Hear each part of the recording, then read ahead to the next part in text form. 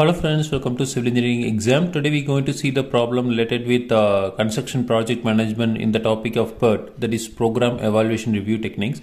So the problem is the activity and optimistic time most likely and pessimistic times are given. So the corresponding activity 1.2, TO is 6, TM is 9, TP is 12. So likewise the activities and the corresponding TO, TM, TP is given. Okay, so we have to find out the critical path, then EST, EFT, LST, LFT, that is early start time, early finish time, latest start time, latest finish time, then total float. Okay, so now the duration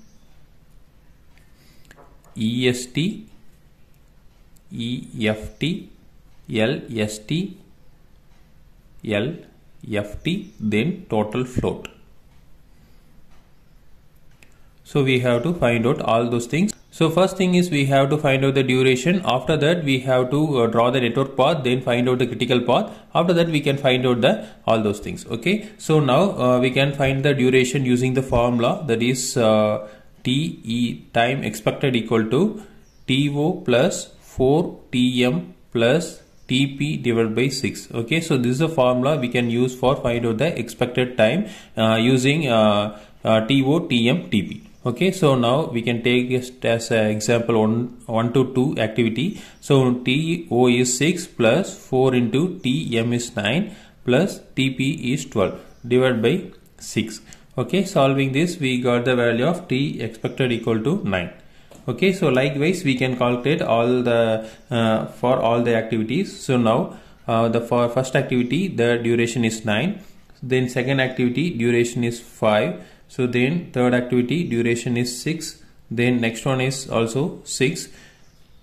So we can take it as example 3 to 4, that is 4 plus 6 into 4 plus 8 divided by 6. Okay, so we can solve this where we got the value of 6. Okay, so likewise we can put 6. So then 3 to 5 activity the duration is 2. Then 2 to 6 the duration is 6, 4 to 6 the duration is 9, so then 5 to 6 the duration is 2. Okay, so using this duration we can draw the network path. Okay, network diagram. So network diagram 1 to 2, so now this is 1 to 2. Okay, so 1 to 2 the duration is 6. Okay, sorry, duration is 9. So next thing is 1 to 3. Okay, we can draw like this 1 to 3, the duration is 5. So next thing is 2 to 4 activity, 2 to 4 the duration is 6. Okay, so next thing is 3 to 4, 3 to 4 the duration is 6. Okay, next thing is 3 to 5. Can draw 3 to 5. So the 3 to 5 duration is 2. So next thing is 2 to 6.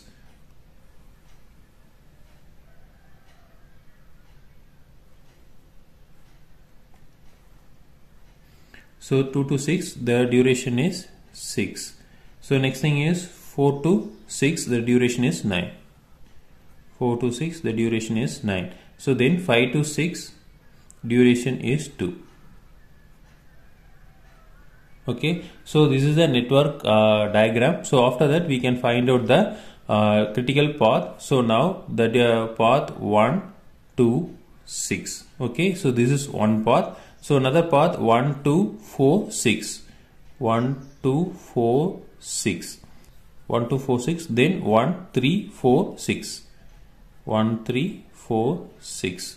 Next thing is 1, 3, 5, 6. 1, 3, 5, 6. So now we can write the corresponding duration. So that is 9 plus 6. Then 1 to 2 is 9 plus 6 plus 9. So then 1, 3, 6. Sorry, 1, 3, 4, 6. Okay, 1, 3, 4, 6. That is 5 plus 6 plus 9. So then next thing is 5 plus 2 plus 2. Okay.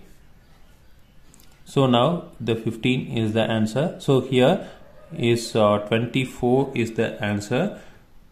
Next thing is here 15, 20. So then this is 9. So the path having the maximum duration is a critical path. So now 24 is the maximum value over here. So the 1, 2, 4, 6 is the critical path. So now we can draw double line 1, 2, 4, 6. Okay, so this is the critical path.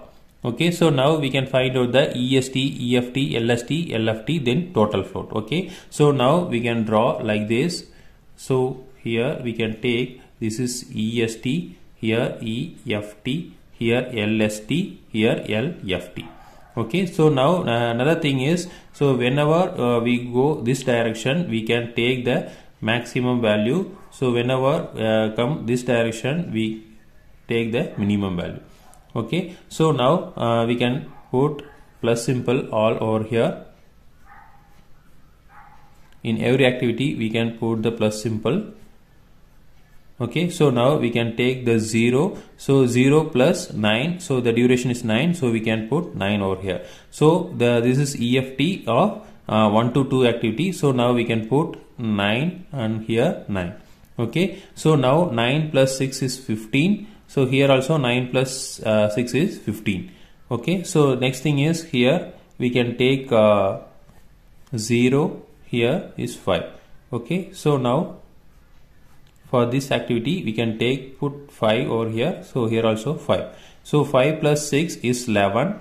So now we can take the 15 and 11 is there. Okay, so the previous activity EFT, so 15 and 11 is there. So now we go this direction, so we can take the maximum duration. So now we can take 15. So 15 plus 9 is 24. So here we can take 5 plus 2 is 7. So now here we can take 7 plus 2 is 9.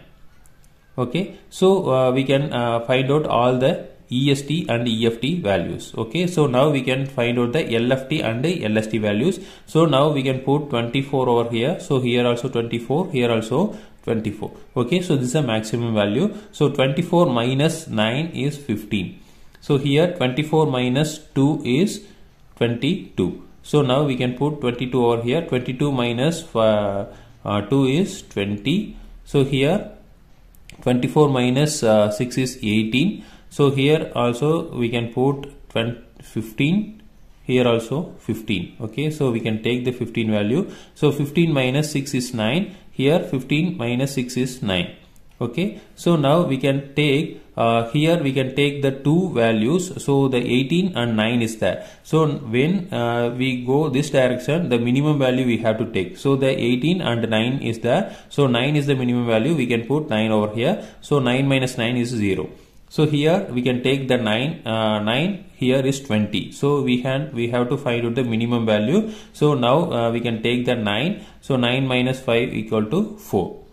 Okay, so likewise we can find out the EST, EFT, LST, LFT values. So now we can write all the values over here. So 1 to 2 is so 0 is EST, then EFT is 9. So on here also LST is 0, then LFT is 9. So likewise we can take 1 to 3. So 1 to 3 the EST is 0 and EFT is 5. So then LST is 4, then LFT is 9. Okay, now we can write all the values over here in the table. So after that we can find out the total float.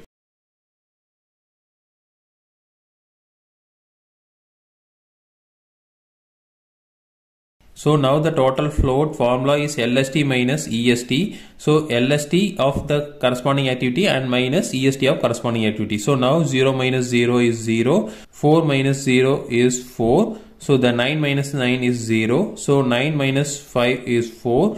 Then 20 minus 5 is 15. Then 18 minus 9 is 9. So then 15 minus 15 is 0. So 22 minus 7 is 15.